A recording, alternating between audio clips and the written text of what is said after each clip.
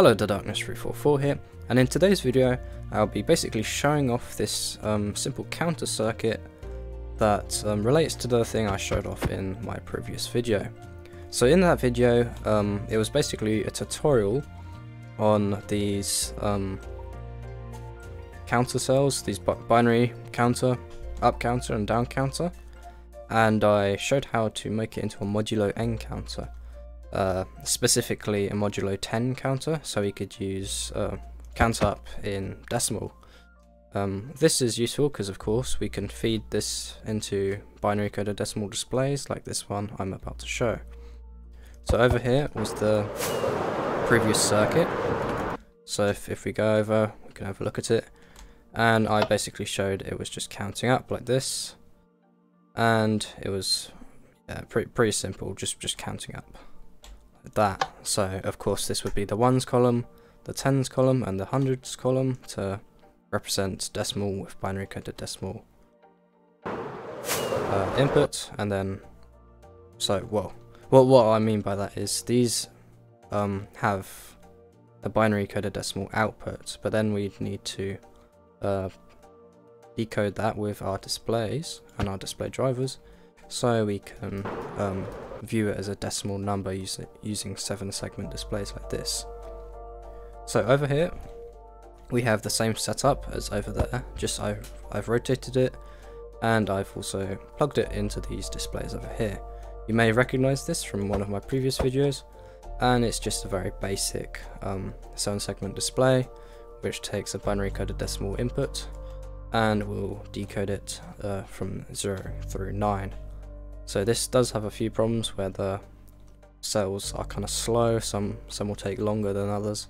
However, I have set this clock up to be 1 second, so every second it will count up by 1, so we can see that. So 1, 2, 3, 4, 5, and of course the display will show that too. Though of course the display may, the numbers may be a bit faster or slower than a second, and that's just because this display driver is a very terrible design, and I should really design a much more compact and faster one.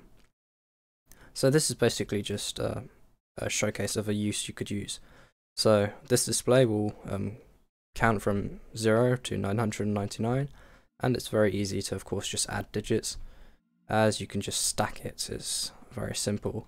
So the only lines that may look not stackable or just may look a bit different are this line over here, and all this is just a reset line, so when I click it will reset all the counters.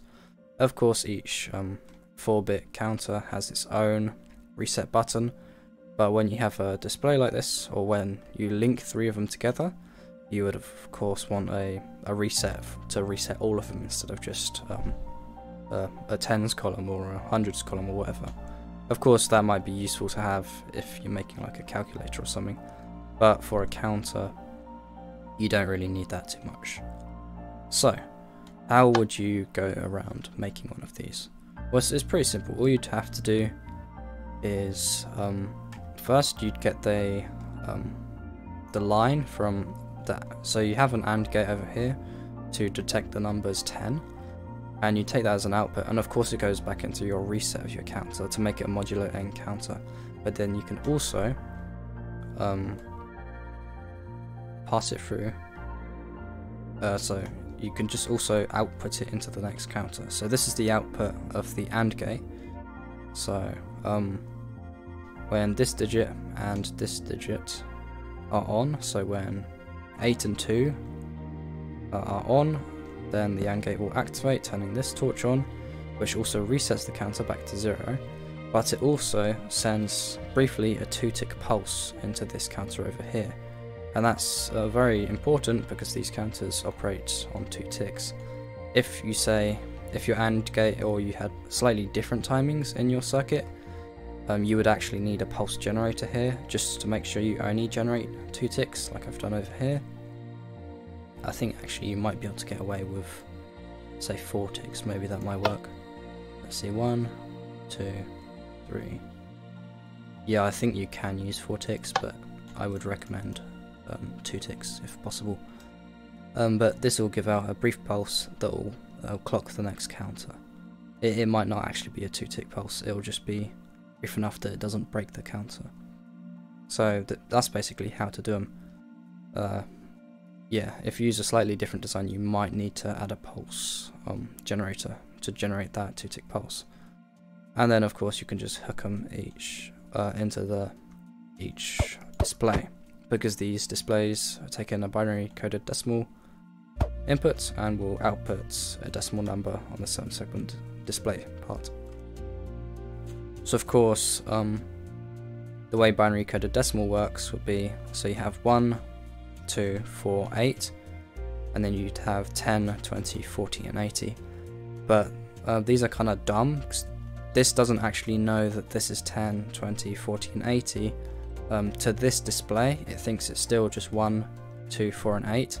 However, since the way we read numbers is from the left, so we have the hundreds column, the tens column, and the ones column.